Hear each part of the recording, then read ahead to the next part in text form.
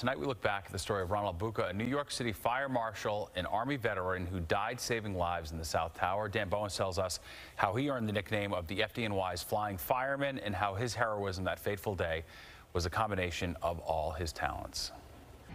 He had said for years, and he was very verbal about it, particularly in the fire department, that he expected something like this to happen. Eve Bucca says her late husband Ronald always knew the terrorists would come back. He felt like we would always have an attack in New York, and he wanted to minimize the amount of loss of life. And when the planes hit on 9/11, the New York City fire marshal had no doubt about what he was going to do. And he said to me, "I'm going into that building." I knew exactly what was in his mind. But to understand just how Ronald Bucca ended up inside the South Tower trying to rescue people, he was getting to do what he went up those stairs for. You have to understand what happened to him back in 1986. A courageous New York firefighter is in the hospital tonight, and he's in for a long stay.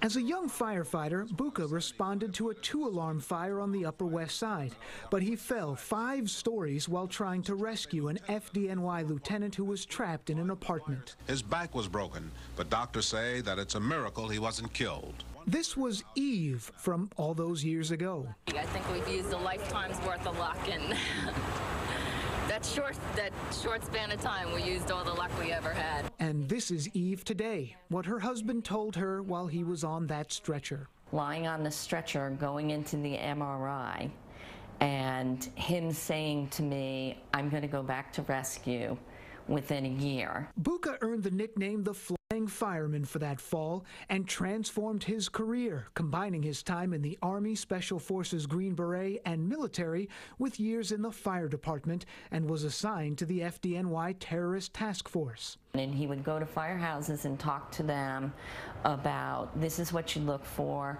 this is who you contact. He carried these field guides about how to respond to terror attacks with him. Eventually, Bucca was promoted to fire marshal, which brings us back to that day, September 11th. They actually made it up to that floor and were assisting the civilians there. Radio transmission shows Bucca linked up with Battalion Chief Oreo Palmer. Oreo, we're on 78, but we're in the beach stair. We're trapped in here. We got to put some fire up to get to you. Making it all the way up to the 78th floor of the South Tower, the crash zone, higher than any other known first responders. But they never made it out. When he was recovered, his turnout coat was found on a civilian next to a group of civilians by a staircase. And she says the pockets of that coat, where he kept all his supplies, were empty. And I realized he used everything he had to help with the civilians. In the 2 decades since, the family established a nonprofit called Stand Fast Alliance, partnering with organizations like Friends of Firefighters.